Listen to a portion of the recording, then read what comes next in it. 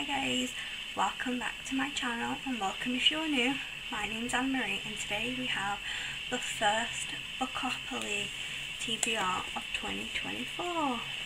Okay, so first we're going to go through the board and then we'll go through through some rules, and then we'll do the roles and the books. So this is the new board for 2024. I've moved things around, but they were all pretty much the same. So the brown, there's now only 2 of them instead of the 3 that there was before. And they've gone to small and big book instead of being middle grade. The blue is now fantasy instead of the small and middle book. The pink, which is here now instead of at the top there, is for sequels. Orange, which used to be like set in the UK and set not in the UK, is now science fiction. Red is romance, which used to be pink, but that is in the same place. The yellow, again, there's only 2 of these instead of 3 now, and they're crime, thriller, mystery, horror kind of books. We have middle grade here, which is now green instead of the brown, and classics and TBR vet are the same. I've just swapped them around so they're in different places. The corners, we have the go randomize my TBR here, it's still. Viewer recommendations is still here. This one I've changed from 5-star predictions to mood read, and this corner is gift, so a book I've been gifted. The train stations, they are here. This is mythology and lore instead of lowest rated. 40 before 40. I've been making a video on the 40 books I want to read before I'm 40. So I will pick one of them books. The train station here is an arc instead of highest rated, because I don't read my arcs when I'm supposed to. And this one here is scroll Goodreads instead of most recent purchase, and that means I'll scroll through my Goodreads feed, and the first book that I find that I own, I will put on my TBR. Chance is still here, community shelf is still here, and there's another one up the top row here and here. My most recent purchase is now here. Pulpic is now up here. Ebook is now here, and my read a library book is now here. For the rules, some are simple. I start on the go space because it's January, and then every month after that I will start on whatever space I landed on the month before or in the last roll.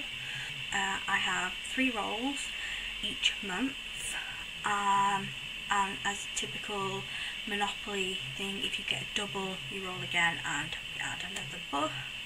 I roll, I land on a space, and the space will tell me what kind of book that I need to read. So for example, if I land here on the mythology and lore one, it means I need to find a book about mythology and lore. I added that because there are a lot of mythology books about Wales that I have never read.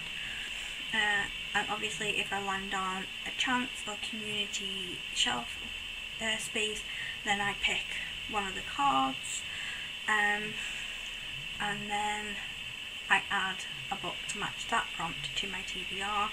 So like another thing is, if I land up here on the red, I have to pick a book that's a romance book, but that could be a fantasy romance, a historical romance, a sci-fi romance, any kind of romance book, as long as it's got romance in it. If I land on the electricity spot, which is down here, I have to read an ebook or listen to an audio book. If I land on the, like, what should be the waterworks, it's a pulpic, which means I'll stick a poll somewhere and then people get to vote on it. I've decided that if I land on Poll Pick, or if I pick a community shelf card that says Poll Pick or Ask a Friend, I'm going to draw 3 books out of the mugs behind me, 3 or 4 books out of the mugs behind me, and then post a vote on Discord or on Twitter or on the YouTube community space. Okay, so that's all the rules out of the way. Let's get into the roles. So now we've had a look at the board, we'll get into our roles. And we have the same community shelf cards as last time, the same chance cards as last time because I haven't changed them yet. I'm waiting for some coloured paper to come so that I can change it. We have the dice and we have the trusty Donatello here on go. So let's get into our 3 rolls. So roll number 1, a 7. 1, 2, 3, 4, 5, 6, 7. Ooh, fantasy.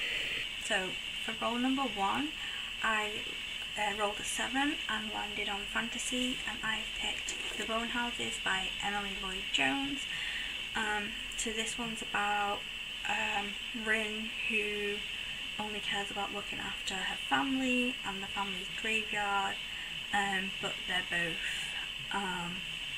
like in dire straits.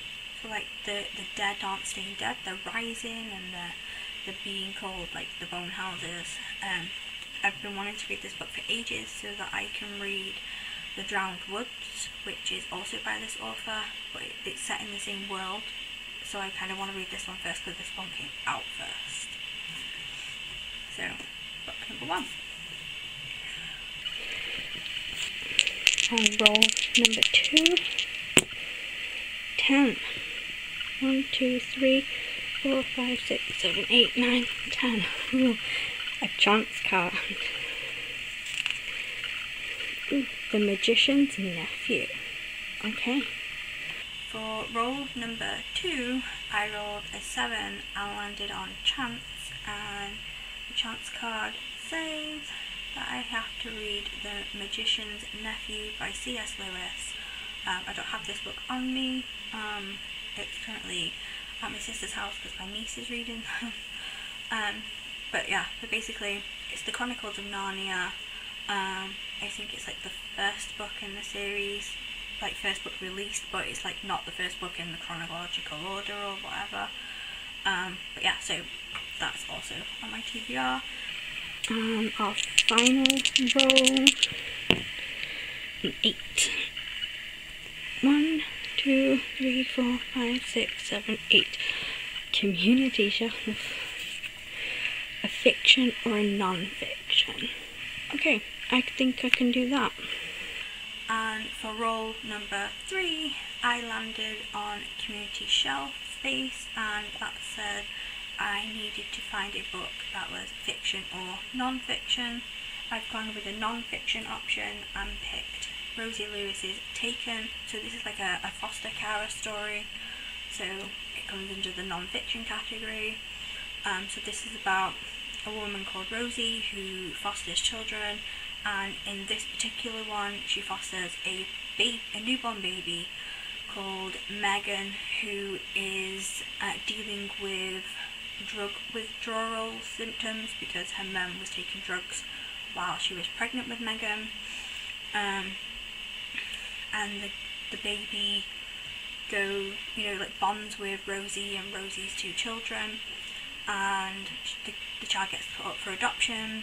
The adoption breaks down and she goes to live with Rosie and Rosie adopts her. It's not the first book of hers that I've read. That's how I know what happens in this book, that Rosie does eventually adopt Megan. And finally this month, it's not a roll book, but I want to get through my Fairyloot and Illumicrate books, so I put the names of all the books I haven't read yet in a little jar, and I pulled this one out. So I will also be adding this to my TBR for January. Okay, so these are my books for January. I do not feel daunted because none of them are very thick, which is great, which means I will be able to read all of them, especially seeing as The Magician's Nephew is only like, I don't know, about 100 pages long. So yeah, right. So that's my TBR for January. Let me know what is on your TBR for January, and if you like this video, hit like, and if you want to see more from me, hit subscribe, and I will see you in my next video. Bye.